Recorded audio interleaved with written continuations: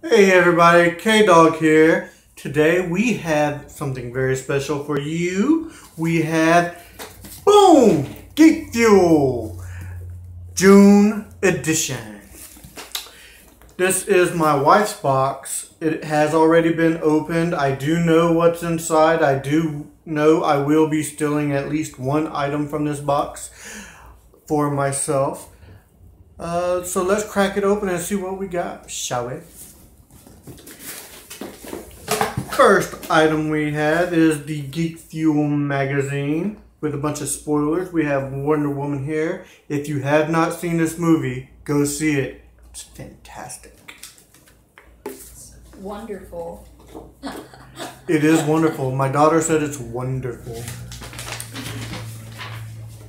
We have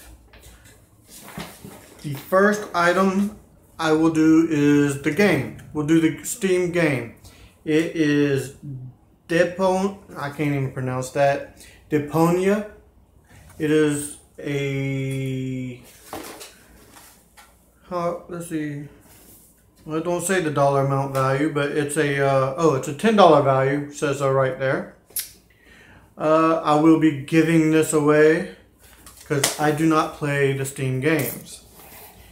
The next item we have is I am Groot. I am Groot. I am Groot. I am Groot. I am Groot. Little Mopey.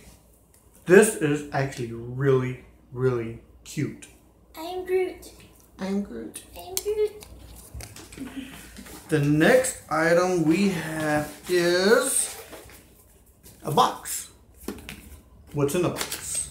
What's in the box? It is a poster. A big, long poster. It comes with a certificate of authenticity, a Geek Fuel exclusive. Looks like Spider-Man, good versus evil. This thing is huge. It's freaking huge, man. Good quality paper. It's not signed, it's not numbered, but it is licensed by Marvel. So that's pretty cool. I do like it, but I like my art signed and numbered. I'm a weirdo, I guess. Put this away. Put it back in the box. Now we know what's in the box. Then we have the pen. Pen is a Super Mario Kart. It looks like a SNES package. That is really cool. I have Yoshi, which is cool. I love Geek Fuel's pens. Their pens are really cool. Looks like you could have got Yoshi, the Mushroom Guy, Koopa, Princess Peach, Mario, or Luigi. That's pretty cool. I like Yoshi. Then we have the shirt. The shirt is Space Invaders, 1978. It's a pretty cool shirt. Good quality. I like that. This is not what I'll be stealing. I will be stealing this.